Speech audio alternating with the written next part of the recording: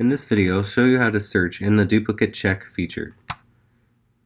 From the Salesforce homepage, click the top right drop-down menu and then select duplicate check. Click DC search from the top of the page and then click the contact tab. You can then enter in a first name,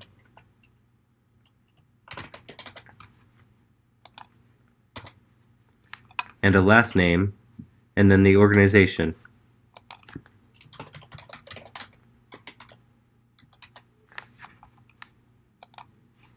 Select your county and then click Search Contact.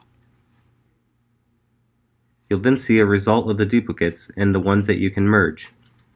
After reviewing your results, if you're not happy with your results, you can also go to the DC Setup, and from here you can change the settings of the search by clicking on Contact and then clicking the drop down next to Contacts, and from there you can add new fields that you want to search by or how you want to change the weight as to how the fields are searched.